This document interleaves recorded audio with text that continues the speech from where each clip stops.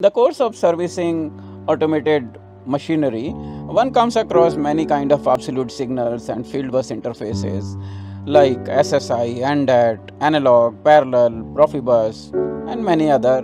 The least common, at least to our experience, is BIL. It is a encoder interface developed by Leine and Linde themselves. So they themselves make encoders, and now we come across these encoders when we attend to some of the machines owned by our customers here in Dubai.